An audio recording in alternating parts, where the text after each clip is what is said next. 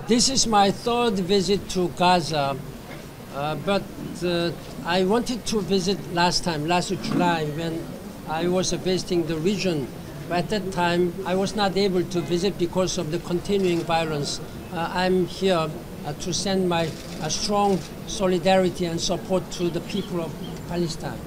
The international community has shown a strong solidarity and support for the people of Palestine, particularly for the reconstruction of Gaza, by mobilizing $5.4 billion.